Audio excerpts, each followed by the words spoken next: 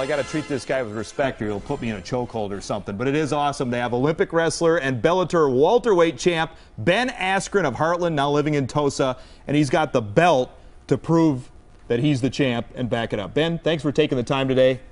I won't ask any crazy questions or anything like that. No problem. Thanks for having me. It's good to be home now that I've been living here for a year and come on. I know you my first TV interview ever about 12 years ago. How about that? That is, it's crazy. We go way back. All right, first of all, you competed in Beijing in 2008. You had success, but you also didn't think that you ranked among the best. I remember the memorable quote you said, "I sucked." How hard is it at this level to compete? It's extremely difficult. Everyone's great, and you go there and you're so used to winning, and then you come out on the wrong side of it. It just it's not what you want. It's not what you expect. And I had got very used to winning, and the last couple of years at Missouri, and then going into Olympic, international competition, I didn't lose very much. And so when I went there and I lost, it was just very upsetting. I know you know a little bit and follow it a little bit, especially the freestyle. Jordan Burroughs, one of the favorites, obviously, and then Stevens Point native Ben Provisor, we just talked about in Greco-Roman wrestling. What do you think their chances are? Who are you going to be kind of watching? I'm excited for this year. I think the United States freestyle team is a better team than they've had in a long time, maybe since '04 or even earlier than that. Wow. And I know Jordan Burroughs won the gold medal last year, and he's been outstanding this year in international competition. He should do very, very well. In Greco, Ben Provisor, obviously a Wisconsin native. I've seen him wrestling since he was just a little kid, I remember.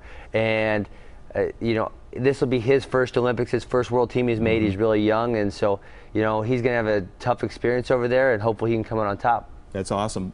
Third question, your brother Max, high school coach John Messenbrink, run the Askren Brothers Wrestling Academy. You train at Duke Rufus Academy with your MMA stuff. You're pretty entrenched in Milwaukee, aren't you? You're a Milwaukee guy.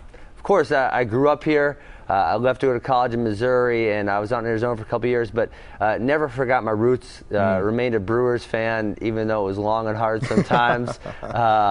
And Packers fan, and then got the chance to come back home last year, work with Duke Rufus, who I think is one of the elite striking coaches and MMA coaches on the planet. Wow. When we're talking about it. And that was awesome. And then we also opened up the Askren Wrestling Academy out there in Heartland with hired my high school coach to be the main coach there, and it's been going great. Get to work with the local kids, and it's been getting a great reception. That's awesome. Now, blast from the past, Ben mentioned it. I believe I was the first Milwaukee TV reporter to do a story on this guy, and here's a clip from that interview.